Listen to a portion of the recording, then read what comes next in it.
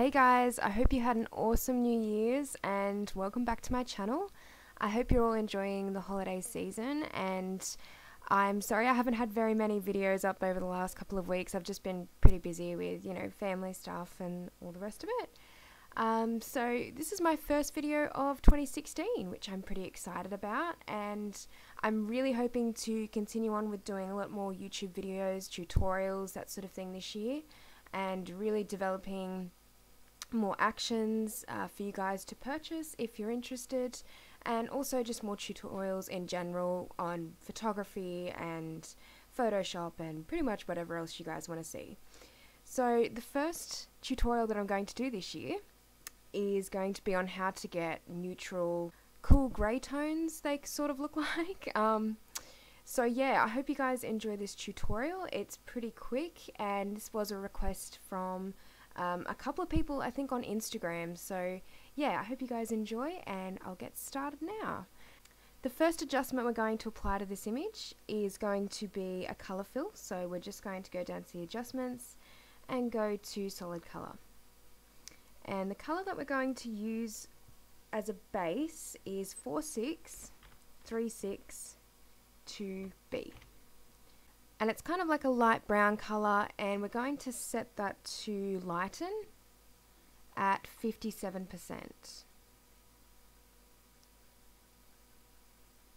Okay, so that just creates the base for what we're going to do. It's not a very saturated color, and it's nothing too out there, so that's going to help us create that neutral base that we're after. So I'll just show you guys what that's done. It's just filled in the shadows. I usually like to use one solid color in my toning and set it to lighten, because it will fill in the shadows quite quickly and easily, so that will help change the color of the image pretty much straight away. Okay, and the next adjustment we're going to use is curves.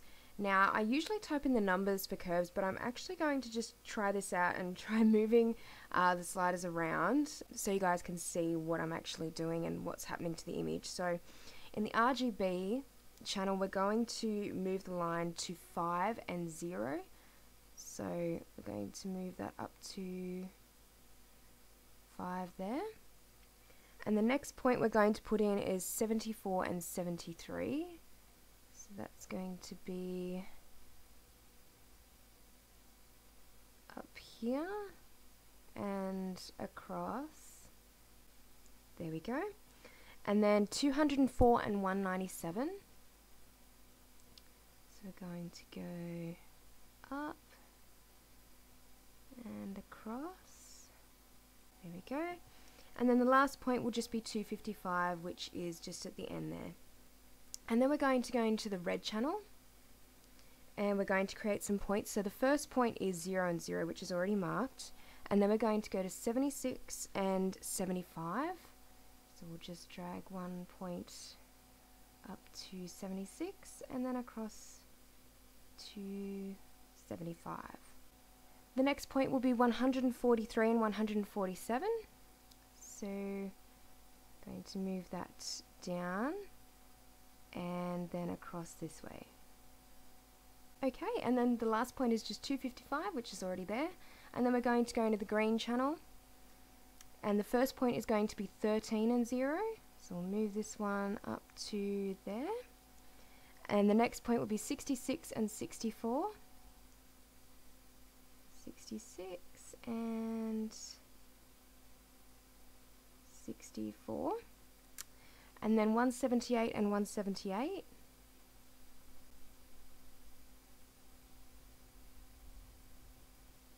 There we go. And the last point is 247 and 255. So just down there. Okay, and that's our curves adjustment done. The next adjustment will be a levels. So we're going to bring that up, and the points we need are 5, 1 and 241. So I'll just move this across to 5. That will stay at 1, and this one will be 241. There we go. And then back to the adjustment layers again, and we'll bring up a hue and saturation, and the saturation will be -11. and the other adjustments will be left at 0. And then our last adjustment will be a colour fill again, so just a solid colour. And the colour we'll choose is 572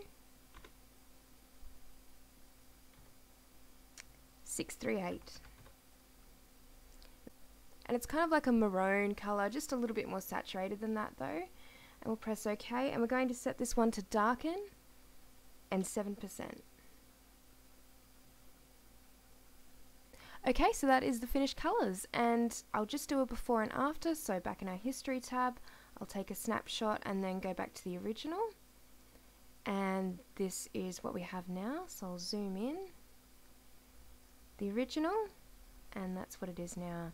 So it's just a really nice neutral look for your photos.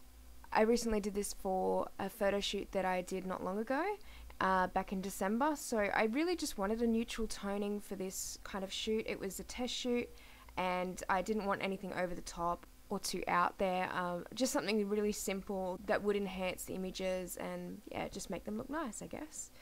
Alright guys, thank you so much for watching as usual, and I'm hoping to get some more tutorials up in the next week or so.